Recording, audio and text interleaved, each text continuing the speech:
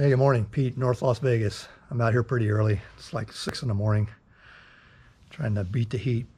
Anyway, I thought I'd do a quick video on some different types of AR15, M16 magazines that I own. And what prompted the video was I just recently purchased the OK Industries Surefeed. And this is their E2 version.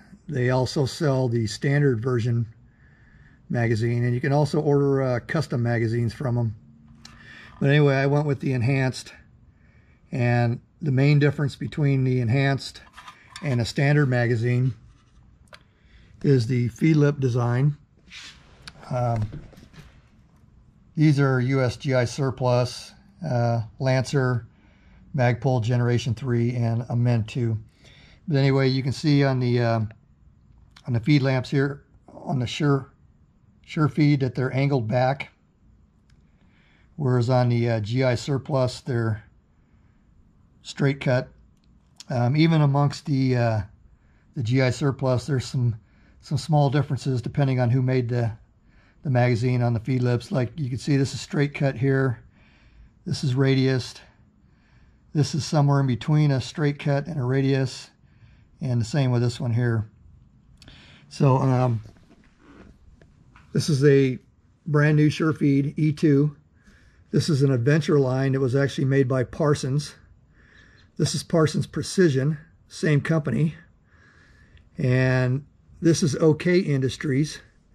And this is Center Industries. This is an L5 AWM Lancer, Magpul M3 Generation 3. And this is the Amend. And the other thing I failed to mention on the Surefeed, that on their E2 model,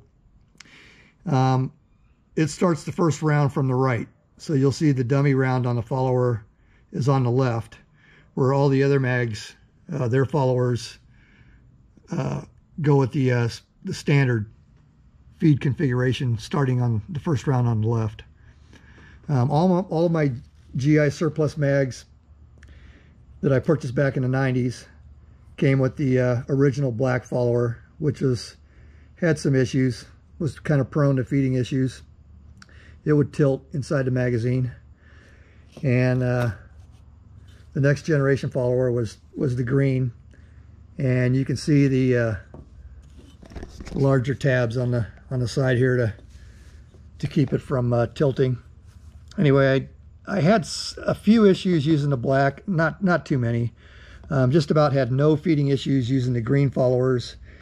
And since I switched over to the Magpul 4-way anti-tilts, I've had no feeding issues on any of my mags, on my GI Surplus mags.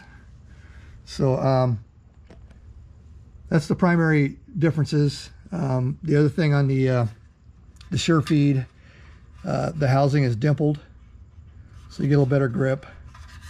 And these are anodized and painted or PTFE'd. So you can get tan, you can get black, or you can get the standard gray color. Okay.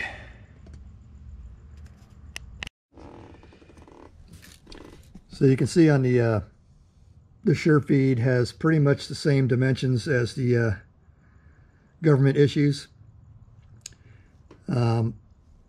So I guess we could consider this a Stanag dimension. And for those of you that might not be familiar with that term, Stanag, however you want to pronounce it, it's two words combined. It's actually an acronym.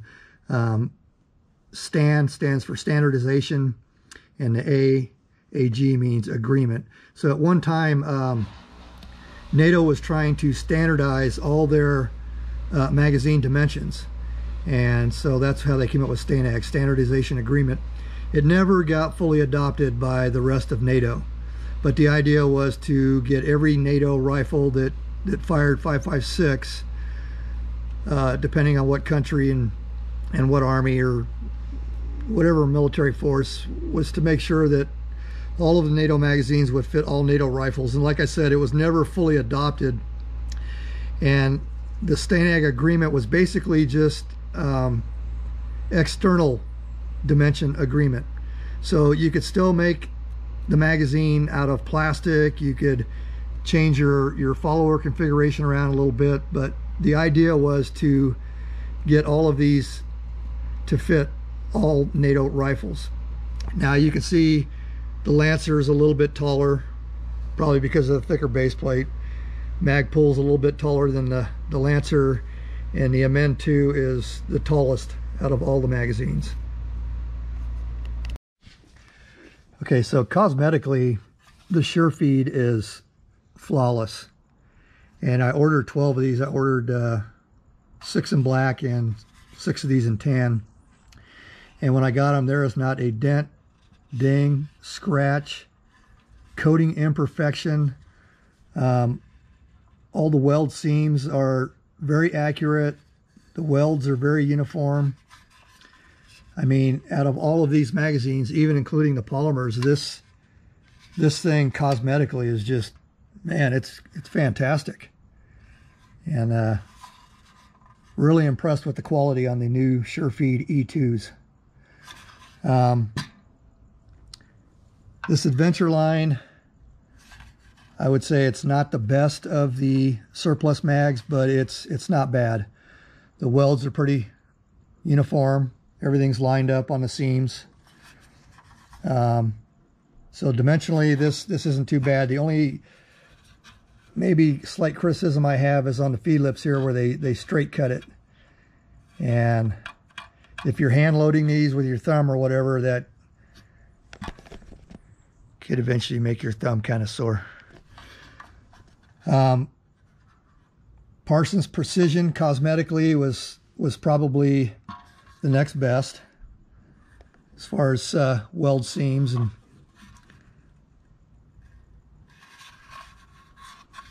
And out of all the surplus mags, I would say cosmetically, appearance-wise, the OK Industries is the best.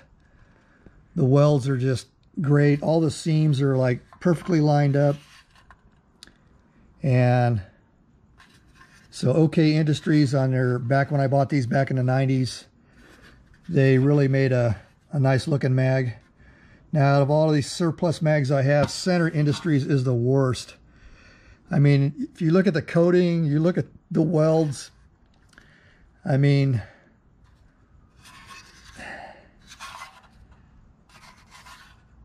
it works, but it's not cosmetically, appearance-wise, it's the worst of the bunch. It doesn't look good. The weld seams aren't straight. The welds are inconsistent. They did something a little different on theirs too. They have these holes, and I guess these were alignment holes. Maybe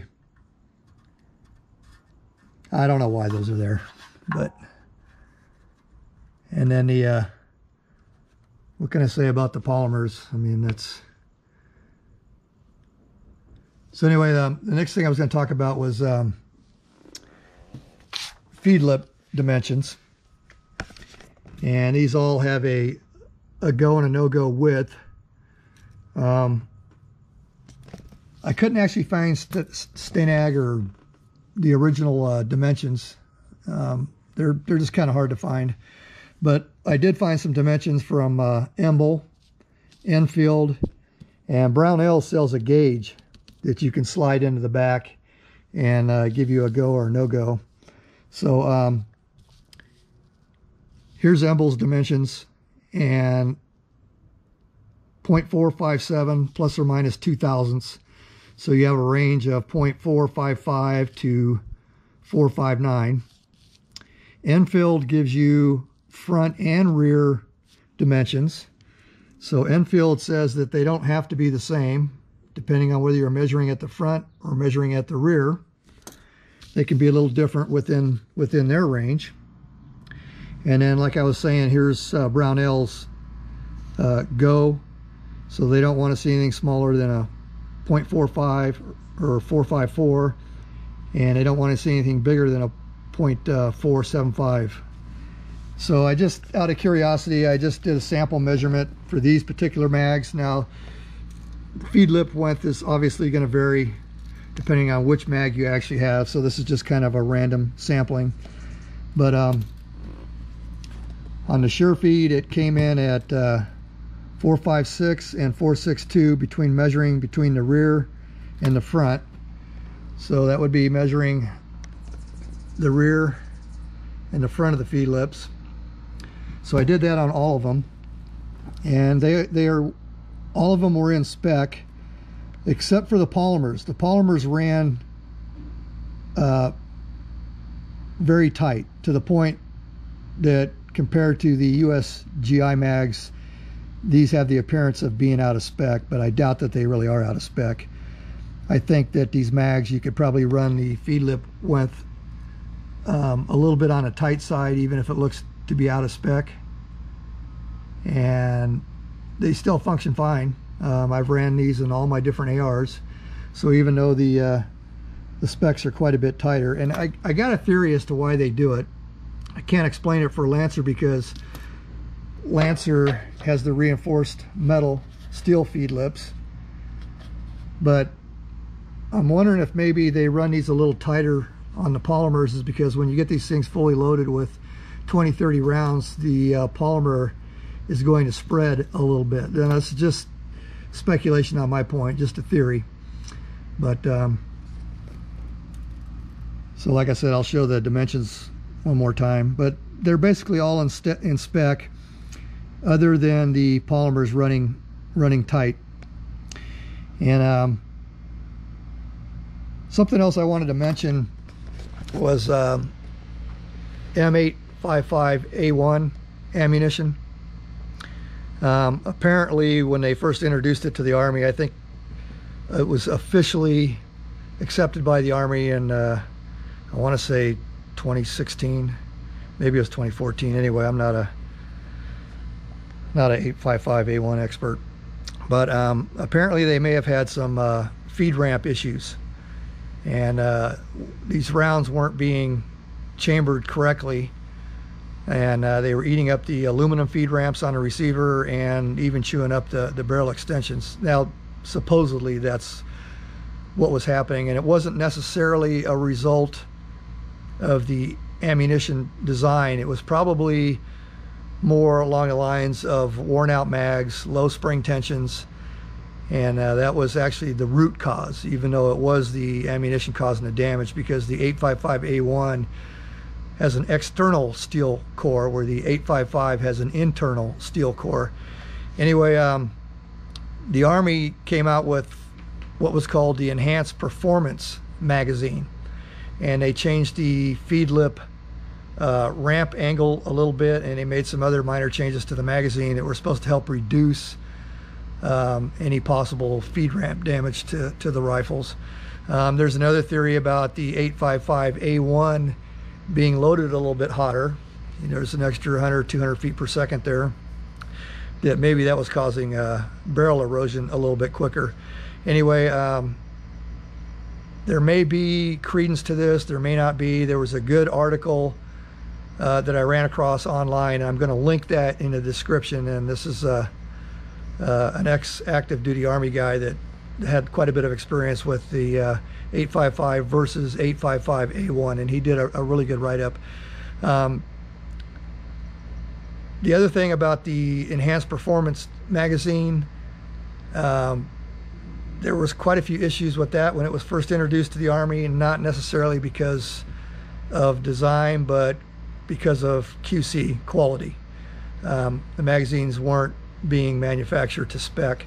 So there's another guy running a channel called Cav Trooper 19D, and he did a video a couple years ago on what he was given in the Army as far as the Enhanced Performance magazine that was specifically designed to shoot the 855A1.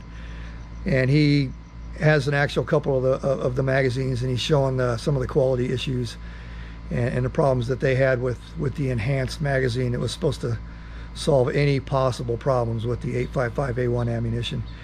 Anyway, 855A1 ammunition is, in my opinion, for the civilian market, it's kind of unicorn ammunition. It's hard to come by. It's just not readily available.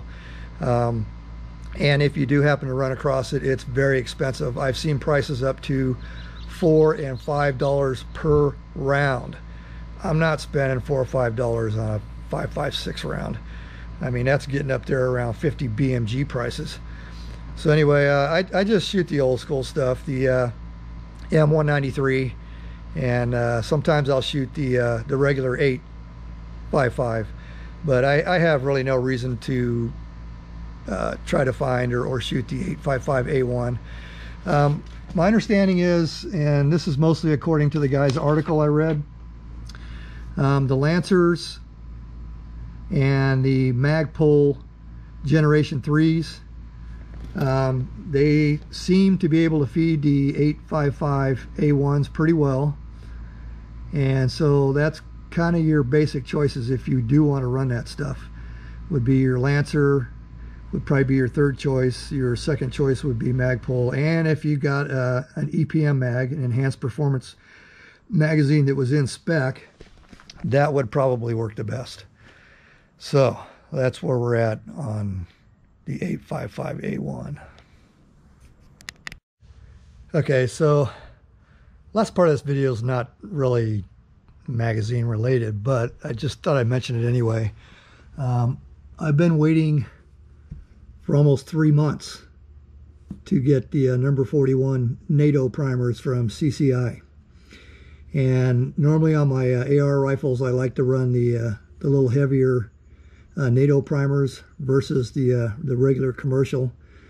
Takes a little bit more to set these off.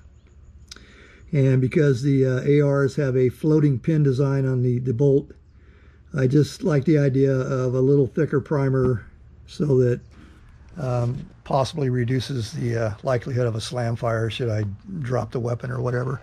Like I said, I got this from Mid-South Supply, and they were in stock for like 2 days. So I just happened to stumble across it when they were in stock, and I ordered them real quick. And like I said, 2 days later, they were out of stock again. I'm going to be loading some Winchester 55 grain full metal jacket boat tail. I got some Hornady from Graf & Sons, and I'm going to load 55 grain, and I'm going to load non-steel core 62 grain. And these are Hornady bullets, and Graf & Sons buys these in big, huge bulk quantities, and then they repackage them. And here's the different types of powder I'm planning on using. This is 231. This is generally, a lot of people use this for 45 ACP. I'm going to be doing some 45 reloading. But these are the 3 powders that I chose for 223. And I wanted to try some Varget, but I can't find Varget. Its stuff is always out of stock. So when I run across some Varget, we'll do some loads using that. And here's all my brass, and I got it all separated by head stamp, and it's all ready to go. And one thing I forgot to mention about the Magpul magazine is the Generation 3 comes with this cover that snaps in over the top, and it serves 2 basic purposes. It's a dust cover, but it also helps to keep the polymer feed lips from spreading over time if you've got this magazine loaded up. And they're Gen 2s. Over time, the feed lips had a tendency to spread, and then you'd have some problems with the magazine. So anyway, in the Gen 3, this is what they did to solve that problem. It just fits over the top, snaps in place, and keeps the feed lips where they're supposed to be. So anyway, I think that's about it for today. Like I said, you might want to check out Cav Trooper 19D, his channel. He's got a lot of good videos. He shares a lot of information. Okay, Pete, North Las Vegas, over and out.